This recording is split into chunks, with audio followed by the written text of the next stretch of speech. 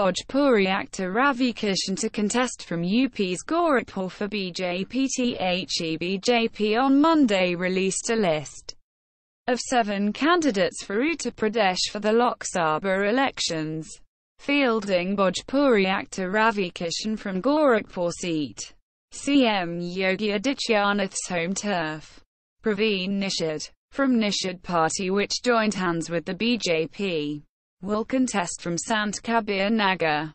The BJP's Sharad Tripathi is the sitting MP from Sant Kabir Nagar. Congress ready to give AAP 4 seats. But Kejriwal made U-turn.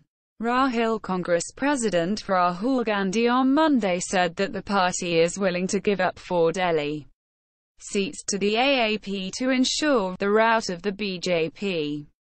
He added, "But Mr. Kejriwal has done yet another U-turn."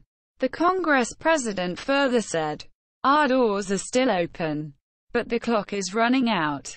Which U-turn? Your wish of alliance only show off. Kejriwal to Rahul minutes after Congress President Rahul Gandhi said that the party is willing to give 4 seats in Delhi to AAP, but Arvind Kejriwal made a U-turn. The latter tweeted, "Which U-turn? Your wish of an alliance is only a show-off." Kejriwal added, "It is unfortunate that you are splitting the anti-Modi votes in UP and other states."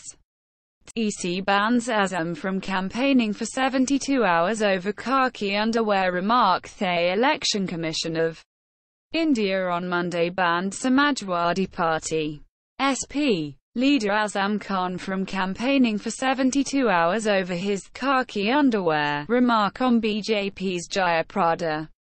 Meanwhile, BJP leader Maneka Gandhi has also been banned from campaigning for 48 hours over her communal remarks. The ban for both the leaders will come into force at 10 a.m. tomorrow. EC bans Yogi from campaigning for 72 hours.